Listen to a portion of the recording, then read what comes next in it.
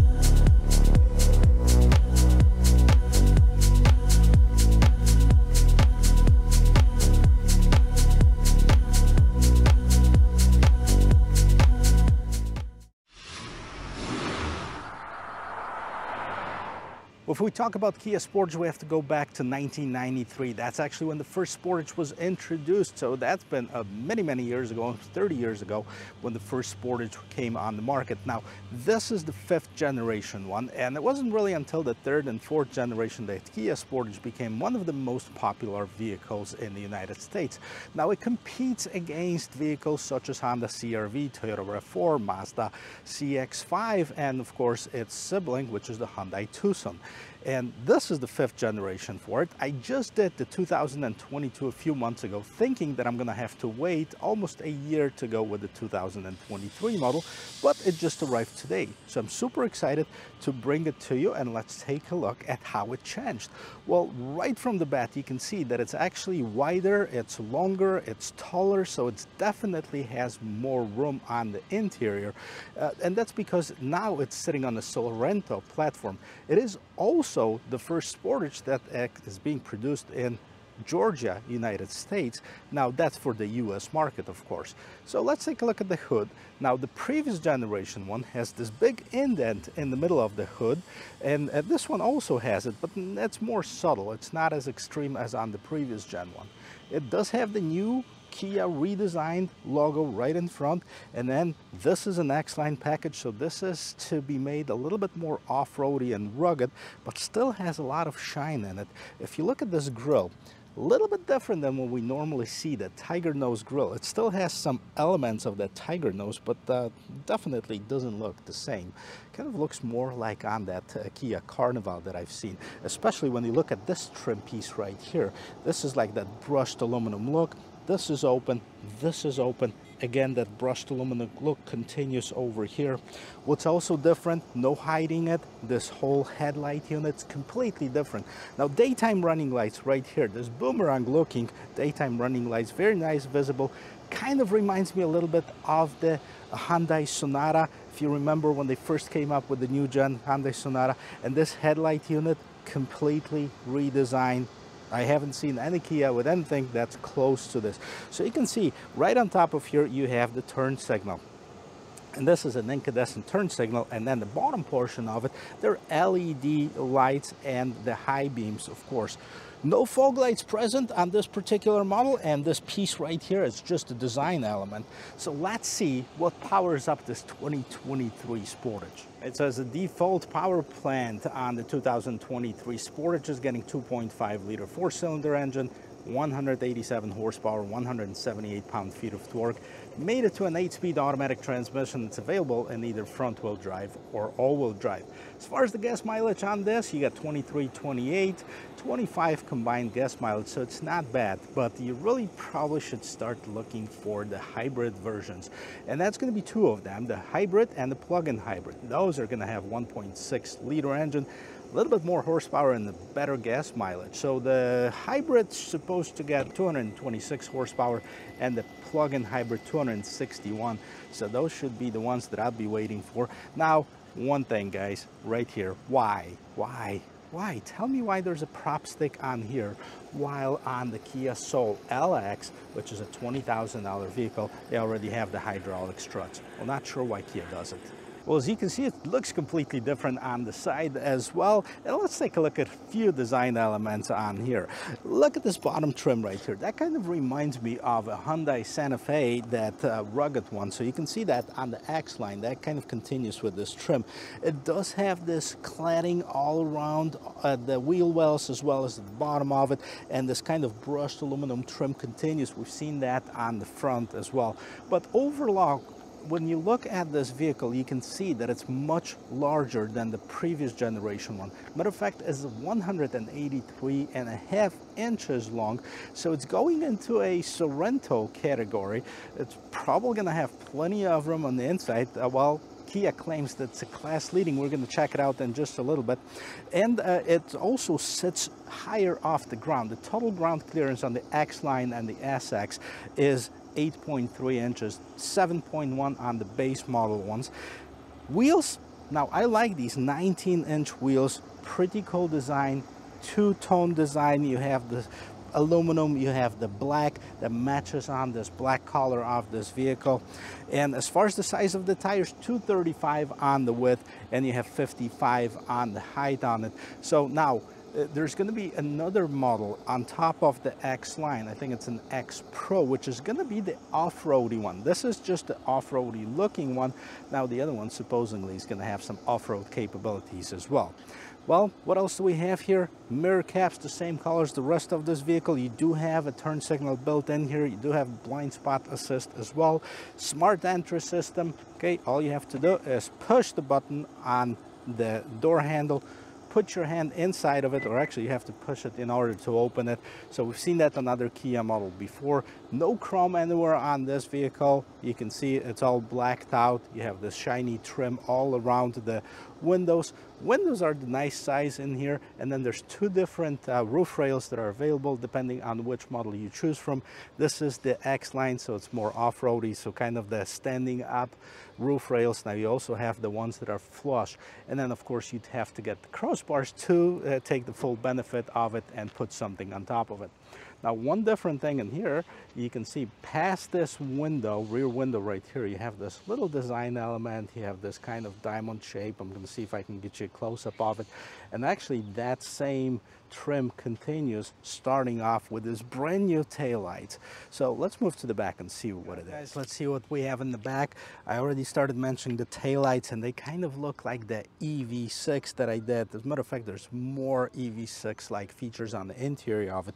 But let's concentrate on the lights. They're fully LED tail lights right here. However, this portion right here, which is the turn signal, this is an incandescent bulb inside of it, so it's kind of a combo light inside of here. On top of here, you have a nice gate spoiler, third brake light that's incorporated in here, and guess what? The window wiper, the rear window wiper, is right underneath here. Perfect. Finally, we've seen another Kias, and I'm glad they actually made it for a Sportage as well. Now, the two lights are kind of combined by this trim piece right here. That doesn't light up, and then you have the brand new Kia logo, Sportage on one side and the X Line on the other line. Moving down to the bumper, you have the same brushed aluminum trim, looking trim. This is all plastic, but it looks like brushed aluminum. You have the mandatory lights right here, and then there's no visible exhaust. There's no trailer hitch on this. If you did want to tow something with it, it's only about 2,500 pounds, but that's enough for maybe a small camper, or definitely enough if you want to put a bike rack on top of it. Now, it's also equipped with the power tailgate, and you can open it from the remote right here. Now let's see how it opens. Nice and tall. I can fit right underneath here. Let's check out the roominess. Lots more room than on the previous generation one. You can see there is a floor right here, opens up. You do have a spare tire right underneath here, which is a big plus. And then you can fold down those seats. This is a 60-40 split. You do have those levers right here. All you have to do is pull them, fold down the seats, for the maximum cargo capacity right here. What else do we have in the back?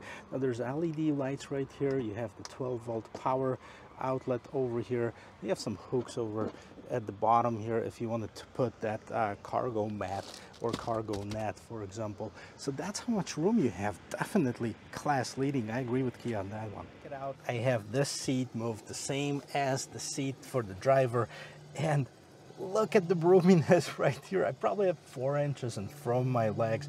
Now that's exciting because that's the first time that I see that much of a room inside of what they still consider a compact SUV.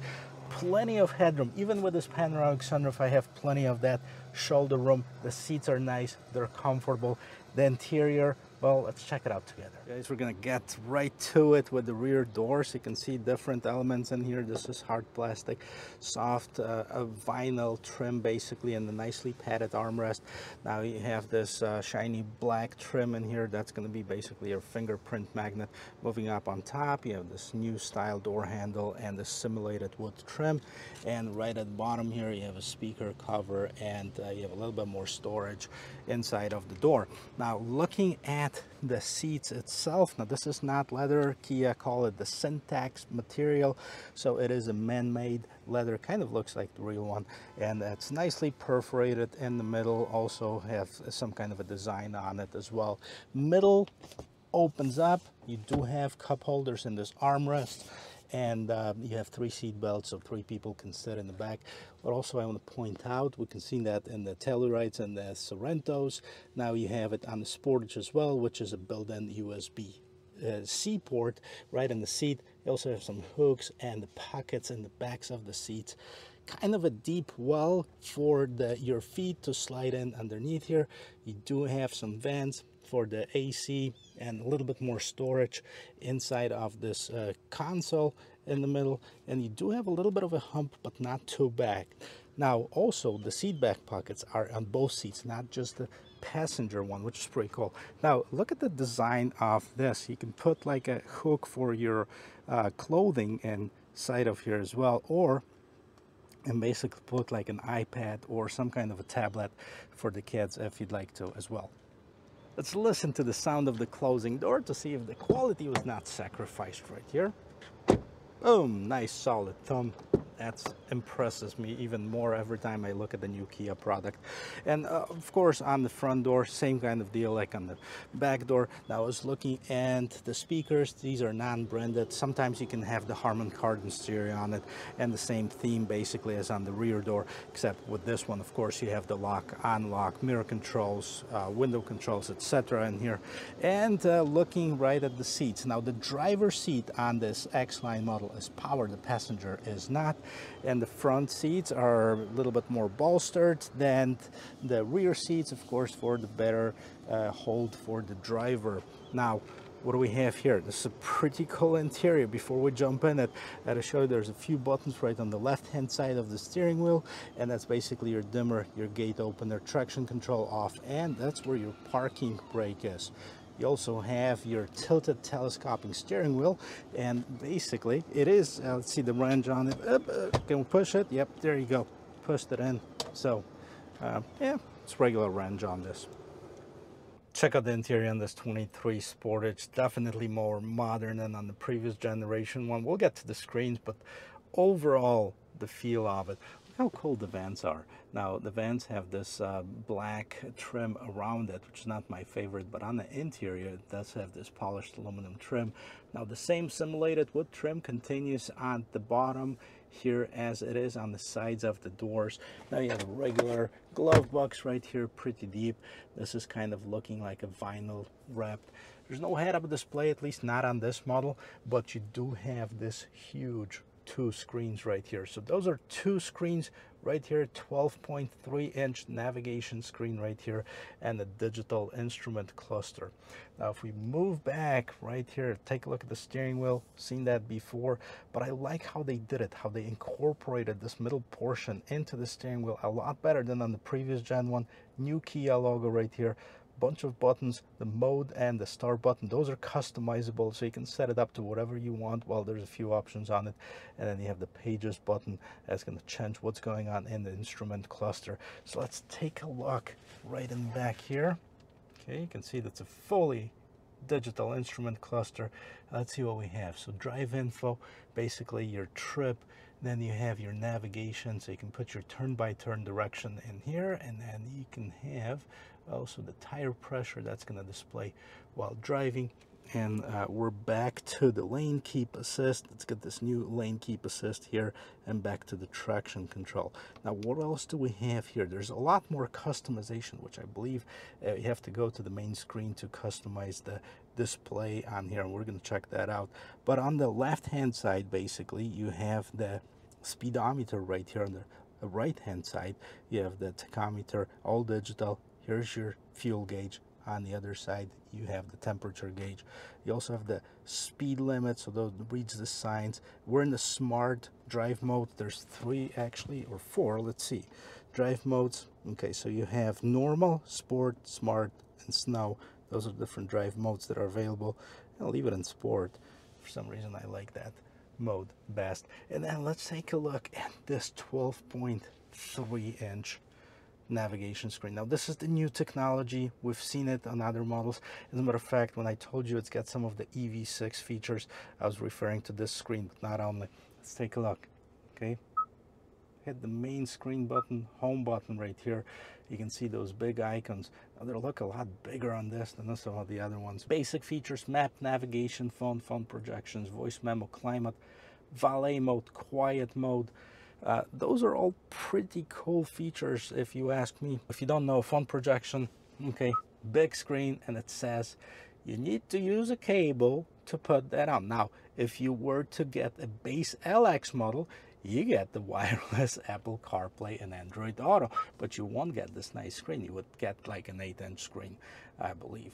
Now, you know, as far as the voice memo, this is a feature which allows you to record your voice memo and then retrieve it later, so you don't have to actually look for a pen if somebody calls you while driving. You can just record it and then get back to it later. Valet mode, quiet mode is pretty cool. If you have kids sleeping in the back, basically it turns off the rear speakers, and it kind of limits the output of the front speakers to very low volume. Media, okay, let's see what we have here.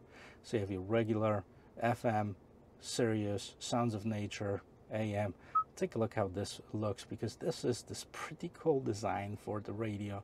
Look at this, it's the retro looking one. We've seen it on other Kia models, and maybe we can actually turn this up a little bit and see.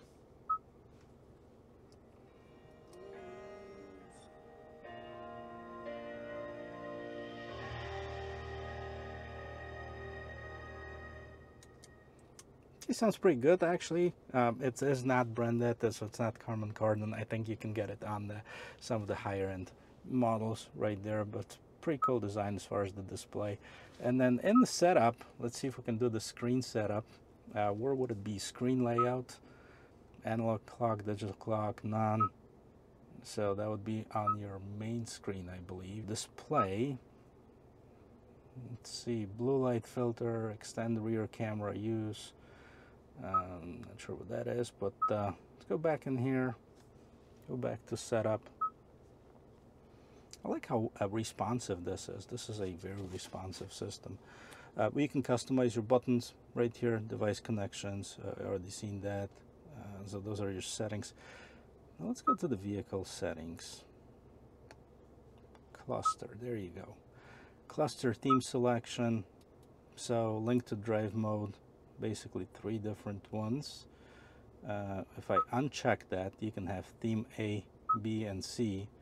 And basically what that does is just changes colors, just like the drive mode. So we're going to link it to drive modes. I thought it was going to be a little bit more customization to it than this, but nevertheless, it's pretty cool. Driver's assistance, speed limit, warning timing, warning volume, all that stuff. It does have plenty of the safety features in here, forward safety. So it does have that driver assistance, active assist, warning only or off, so you can basically customize the level of the assistance that you might want from it, which is pretty cool.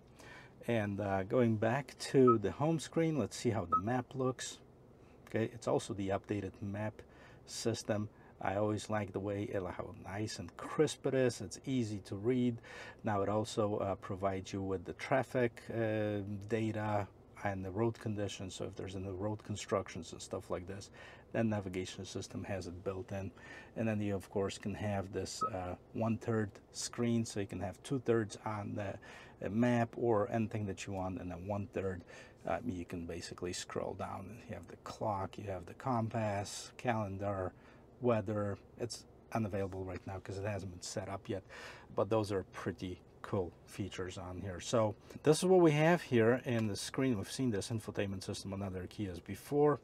Vents right underneath here, of course, your hazard lights, and this panel right here, just like on the EV6. Now I like it. It's not shiny, it's very visible. So you have some shortcuts: map, navi, custom buttons, seek, track, radio, media, setup. And guess what? If you are like, hey, I want the controls for the HVAC system, for my AC and climate control, well, all you have to do is press this button right here. Check this out. Boom. It changes. Now you have the temperature control, you have all the climate control features in here.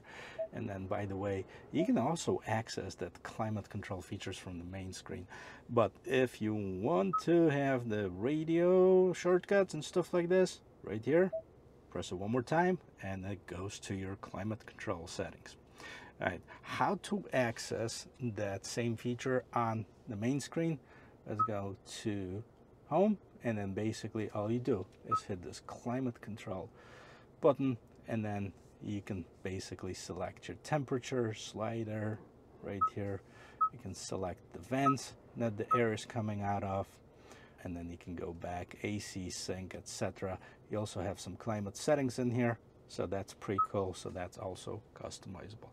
Well, scrolling back down to the bottom, you have this polished aluminum trim, and right underneath here you have your cigarette lighter style charger USB port, and then you can see that this is a wireless charger as well. Now some of the pictures that you might have seen on the Kia Sportage has this dial style gear shifter, and I believe this is reserved for the hybrid versions. Now in the regular one you have this kind of an old style. I'm not sure why they decided to go with this. We've seen this on I think the K5 had it, some of the previous one. I wasn't like too crazy about it, but well, you know, it's pretty cool. It's kind of like an airplane, you know, put it in gear and go. Now, of course, the regular shifter right here, you can also put it in the manual mode by shifting this to the left, and then you can control the gears up and down. Well, what happens if you put it in reverse? Of course, that turns on your rear view camera. And I wish more of those vehicles were standard equipped with the 360.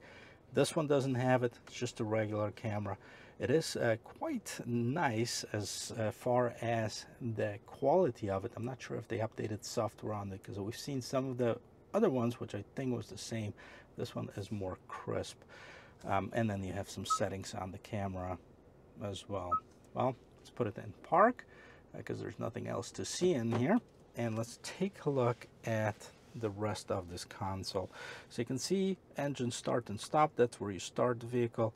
Then you have your gear shifter, and you have your drive mode selector. You can turn off that automatic engine start stop functions, auto hold, hill descent assist, parking sensors. This is for your rear view camera. And then this is an X line, so it's not the top of the line. You can see some of the blank buttons. So I believe these would be, well, logically this would be for air cooled seats, and this is for heated seats. This might be the heated steering wheel. I'm not sure what they would use this button on. And then they have this cool cup holder. Check this out. Boom. You want the cup holders? There you go, for smaller cups. And then you can slide those back in. Well, and they will disappear. Kind of cool looking. See it again. Boom. Now you got cup holders. Now you can use it for more storage if you'd like to. And back here you have a little bit more storage right underneath this armrest over here. Let's take a quick look at this top console. Okay, regular mirror we don't have. Just want to make sure we don't have this camera mirror. Okay, LED touch lights right here, pretty cool. You also have the Kia Connect info and the emergency services button, basically. And you do have this panoramic sunroof, so how nice it is. Opens up, there you go. Adds a lot of light in here, so that's a cool feature. And this nice air scarf right here for so you don't get blown away with the wind with the sunroof open. Well guys, this is pretty cool, but that wouldn't be anything if the car didn't drive nice. So let's check it out. Let's see how it drives. Well guys, check it out. We're on the interior of this 2023 Kia Sportage, and there's no information as of today on the Kia's website as far as the pricing, as far as the different models. So really, I was lucky to get this, which is a brochure, so I can tell you a little bit of what models are going to be available. Now, the 2.5 liter GDI across the board for the non-hybrid models, we talked about it, and the trim levels LX, EX, SX, SX Prestige, X Line, which is the one that we're sitting in right now, and then you have the Sportage X Pro and X Pro Prestige, which are actually going to be the off-roady vehicles. Now, as far as the hybrid models, you're going to have the LX, EX, and the SX Prestige, and X Line and X Line Prestige on the plug-in hybrid. So those are coming later. We don't have those right now. Now, I had to go to the outside source, so hopefully this pricing is correct, but it says that the new 2023 Kia Sportage LX base front-wheel drive is going to start at $25,990 and $2,000 more for the all-wheel drive. The EX at $27,990, SX $31,490, and let's see if this matches with the sticker on it. So the X Line, that's the X Pro, so it doesn't even have this. So the X Line right here, all-wheel drive auto, the one that I'm sitting in right now, starts at $30,790, which is about right. And then the X Pro all-wheel drive model, it's going to be at $34,990. X Pro Prestige at $36,790. It'll be interesting to see what these are gonna look like and what features they're gonna have. So I have the list of features, but it'll be nice to kind of play around with it. Also, super excited about the hybrids and the plug-in hybrids that are going to be coming in with more horsepower. You know, 226 and 261 on the plug-in hybrid. Now, Kia also says that the plug-in hybrid is going to have 32 miles all-electric range. So let's take this one for a spin, see how it feels. Now, I'm in the sports mode, and I'm going to leave it in that just because we'll see how that performs in this 2.5 liter engine, basic engine right here. Check out the turning radius in my old archaic way. Stop at this parking spot. I'm going to count how many parking spots does it take to turn it all the way around. So we have 1, 2, 3, 4 1/4, about 4 1/4 parking spots to give it a 360, which is basically in line for what the other vehicles are. Now, keep in mind that this has the extended wheelbase. It's longer than the previous generation one. I also believe that this is longer than the European version. And let's see, overall feel of the vehicle. So let's check out the visibility. Front, obviously, you have this nice windshield. Really a few obstructions. I like how they do this a little light the windows right here, so you can see through it without almost any obstructions. On the side, nice size windows that gives for this better visibility to the side. And then if you want to turn around to see if there's nobody back there, now there's a little window all the way, and the third window right there, so that adds for this better visibility as well. Now, of course, you still have a little bit of a blind spot on it, but it's not as bad. Okay, how do you sit? Well, the seats kind of hugs you. It's not too aggressive.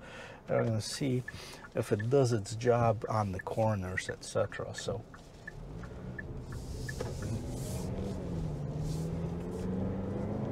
okay, merging in traffic is fine. Of course, being a non-turbo engine, there's no lag with acceleration. 187 horsepower. I mean, this is a decent sized vehicle, but it's definitely in line with the competition, so it's not too bad. So I have that's turned on right now is this lane centering, and that basically wants to keep me in the middle of the lane. So if I don't put a turn signal and I try to kind of veer off the lane, it's going to try to correct me. See, now I put the turn signal, I can turn, there's no warnings, anything like this. So this is a pretty cool feature. It's also adjustable, that it's either actively going to help you, it's going to just give you a warning, or you can turn it off at all if you don't like this feature. Now, why wouldn't you? Well, I don't know, but you know, definitely in this day and age where a lot of people get distracted, this is very helpful. Keeps you in the center of the lane. Now, one thing that I can see it might be an issue, let's say if you're getting off of the expressway and you're on that ramp and you kind of don't want to be in the center of the lane, but you want to get the best track to get off, this might be something that's kind of annoying. But other than that, it is a nice feature to have. I guess I gotta tell you, you're gonna be able to check out the acceleration from the stop, because we're number one, the red light, and see how it accelerates. Sports mode, let's see if that 187 horsepower engine is strong enough to pull the weight of this vehicle.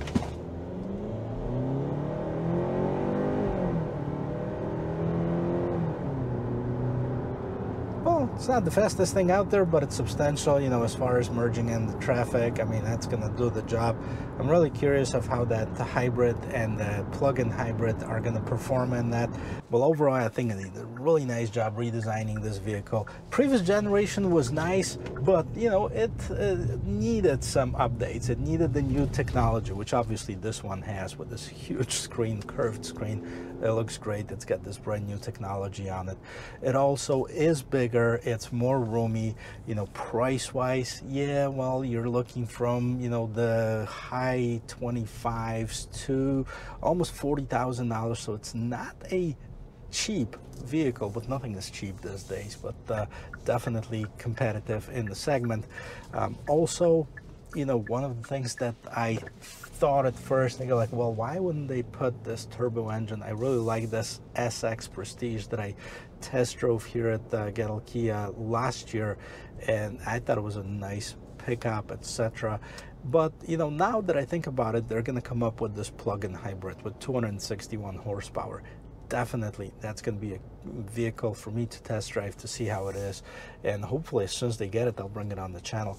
Guys, thank you very much for watching. I hope this was helpful. I hope I brought some value into your lives, and if you like watching videos like this, check out the rest of my channel. I post twice a week, so hopefully you'll find something that you like, and until then, I will see you in my next video.